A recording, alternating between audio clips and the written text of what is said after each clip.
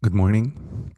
It's 5:44 a.m. It's Monday. Happy Monday, October 19, 2020. Welcome to your daily morning of prayer and power words. We are your LA First Filipino Church of the Nazarene. Our verse for today for our about prayer is from Luke 6:27 to 28.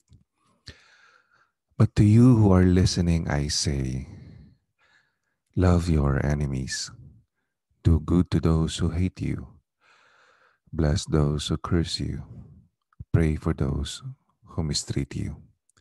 Imagine, even for your enemies, even for those people who you don't like, Jesus is telling us to pray for them.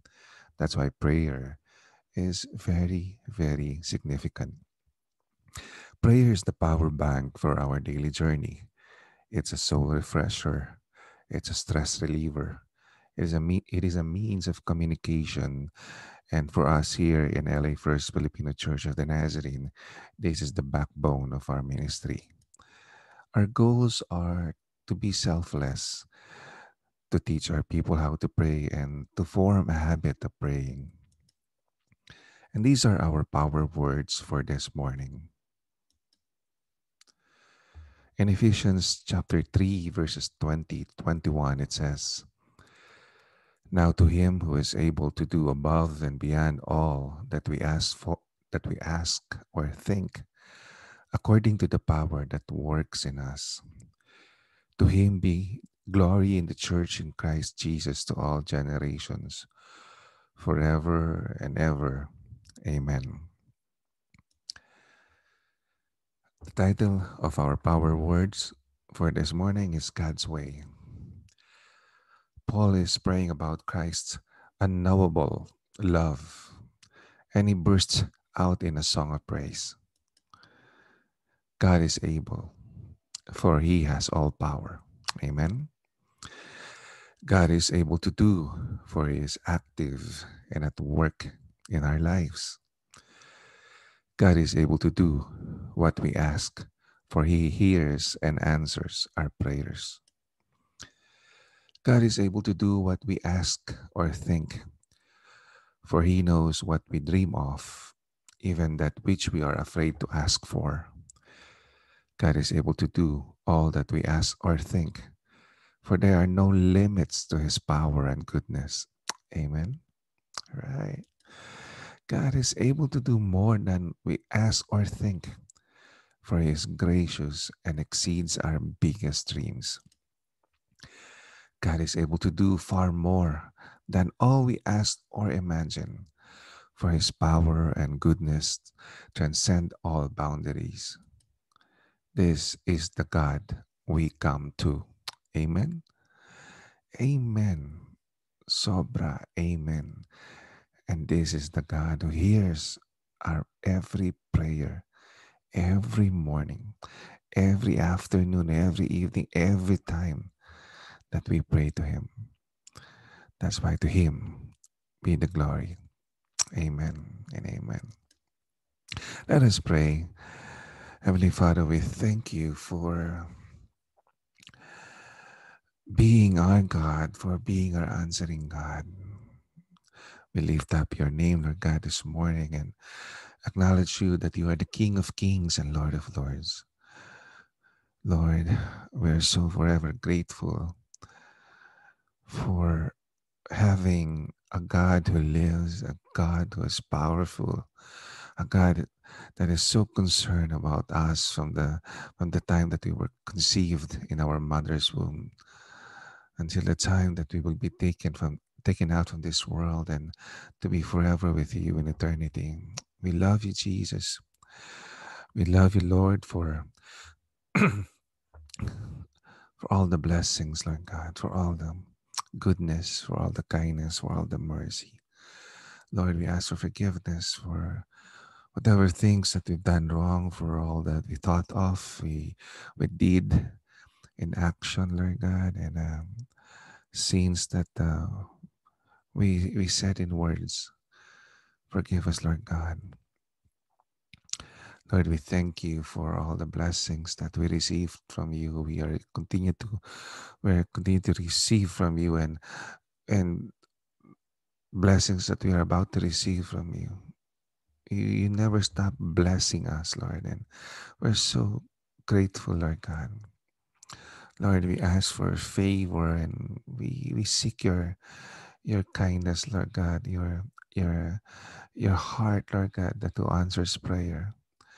We are praying for our world, for our country, for our church, Lord, for our neighbor. We're praying for our friends, our relatives, Lord God. We're praying for the pandemic, Lord God, the COVID-19 to end as soon as possible. We believe that it is only your hands, Lord God, that is capable of stopping it. We pray for the economy to bounce back all over the world. Bless all the countries, Lord God. Bless all your people. We pray, Lord God, for President Trump and former Vice President Biden, Lord God, as they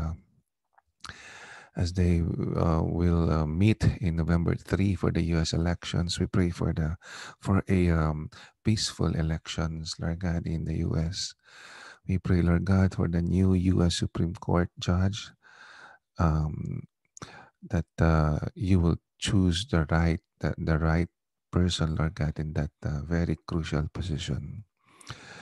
We pray, Lord God, unity in the Philippine Congress, Lord. And we pray that it will not allow divisiveness among leaders, but you will sow spirit of unity, Lord God, because they need to pass a certain budget for 2021. We lift up to you our beloved President, Lord God, President Duterte. Lord, it's not about the personality, but it's about the position. It's about the office. May we have all respect and love for the office of the president, even though we are pro or anti Duterte, Lord God. We pray, Lord God, for his good health. We pray, Lord God, for wisdom be upon him, Lord. And we pray, Lord, that he will listen to every words that you will whisper to his ear, Lord. May he find courage to lead a country, Lord God, that is so down because of the pandemic, Lord God. We pray for our Church of the Nazarene denomination. We thank you for yesterday's beautiful 125th anniversary for the first ever church of the Nazarene in Los Angeles, Lord God. We thank you for being part of this church. We thank you for all our general superintendents, Lord God. We pray for them, Lord. We pray for wisdom, and you bless them, Lord God. We pray for our beloved Los Angeles District Superintendent, Reverend Greg Garman. We thank you for his life, Lord God. We thank you for his leadership, Lord God. We pray for all the local pastors of Church of the Nazarene, Lord God. We also pray for all the DS, the district superintendents all over the world, Lord God, for the Church of the Nazarene and all the local pastors. We specifically pray, Lord God, for the churches in U.S. Canada region. We pray, Lord God, for the Filipino zone churches led by Reverend Rodrigo Quema, Lord. We pray for his leadership. We pray, Lord God, for all the Metro LA or Los Angeles Pinoy churches, from the Church of the Nazarene congregations, Lord God, to all kinds of denominations that involves Filipino, Lord God, Filipino churches. Bless us, Lord God, and help us to take over, Lord God, Metro Los Angeles, as we go as one force, Lord God, for you to lift up your name in that area. Help our church, Lord God, the Los Angeles First Filipino Church of the Nazarene, that is in 3rd and Vermont Street in Los Angeles. Help our church, Lord God, to bounce back. Help our new leadership. Help uh, our plans, Lord God, our marketing plans, our evangelism plans, our discipleship plans, our relationship with the other congregational churches in that area. Help us, Lord God, to be a light and salt in Los Angeles. Lord, we pray for complete healing for Arian. Arian Wu. We pray for her full recovery, Lord God. We pray for Mommy Ellie for complete cancer-free situation, Lord God. We thank you that she's beautifully healed by you. We pray for Mommy Delia, the mother of Sister Hansel, for full recovery, Lord God. We remember her in our prayer. We pray for Don Richella for her stage 1 cancer, that will be healed soon as possible, Lord God, with your healing hands. We remember uh, Tito Romy, Lord God, for his kidney problem. Brother Danny Munoz for his kidney problem. We remember Brother Vedi for his pancreatic cancer. We pray and declare healing for all these people, Lord God. We ask also for God's comfort, Lord God, for the passing of Alma Patalud and Ling Chalyongko. Alma, Lord God, is my friend, Lord God, in the MYM in back in 1980s. It's a youth organization, Lord God, and we thank you that you bring comfort to you will bring comfort to our family, Lord. We ask you, Lord God, to also bring comfort to the family of Ling Chalyongko. She's my cousin, Lord God, and she passed away, and she's just only 41 years old. We pray that you comfort her family, her husband, her child, her children, her grandchildren, Lord, and her parents, relatives, and friends, classmates, and neighbors, and everyone else, Lord. We pray that you comfort them as we mourn the passing of our cousin, Lingling Giwa Carbonel Chalyongko. We pray, Lord God, for Daniel Maya and his family for their immigration process in the States. We pray for provisions be upon him. We pray for our Facebook friend William Albright.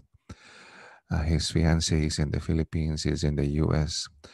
COVID is stopping the process in many ways.